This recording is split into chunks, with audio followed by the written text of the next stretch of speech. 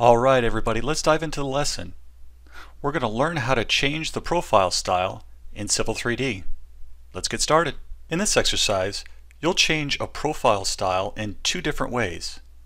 First, you'll change a profile style globally, which changes the profile's appearance in all profile views. Then, you'll learn how to override a profile style in a single profile view.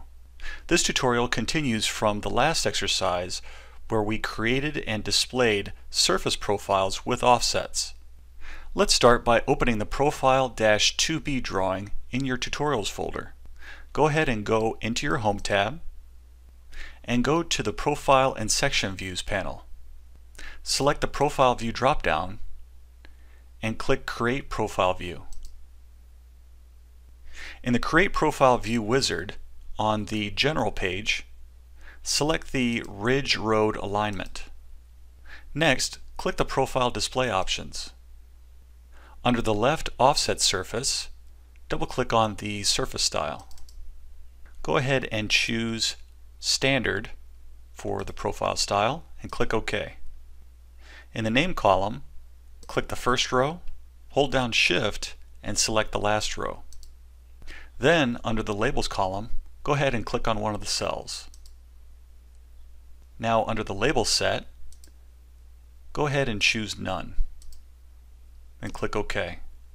Now go ahead and select Create Profile View. Pan to a location above the top of the first profile view. Now the new profile view, which is PV-2, is drawn. You'll note that the left offset profile is the same color as the other two profiles. Pan to the lower view in PV1. Notice that the left offset line has also changed in this profile. The left offset profile changed because you changed the style of the profile, which affects every instance of the profile in every profile view in the drawing. Go ahead and select this profile. Right-click and click Profile View Properties. Click the Profiles tab, and then notice we have two columns, Style, and we also have Override Style. Within the Override Style column, go ahead and click on your left offset profile. Click the checkbox. Now you can select the existing ground surface. Then click OK. Now hit Apply. Click OK. The left offset profile changes to red, reflecting the existing ground style in Profile View PV1, but not in PV2. The left offset profiles are different because you can override the profile style for a particular profile view, but you did not change the profile style.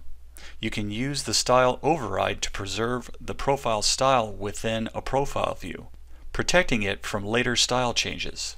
For further explanation, go ahead and select your profile, right-click, and select Profile View Properties. Go ahead and clear the override style. Then click OK. This changes the style for the profile and affects both profile views in the drawing. Now note that the left offset line is an approximate and static profile of the terrain along the power line. Optionally, if you wanted to see the actual profile, you could create a profile and a profile view based on the power line alignment. So that's how you go about changing the profile style in Civil 3D. If you'd like to learn more about Civil 3D workflow tips and tricks, visit AutoCAD Civil3Dtraining.com. And be sure to sign up for future video notifications or click subscribe on our YouTube channel.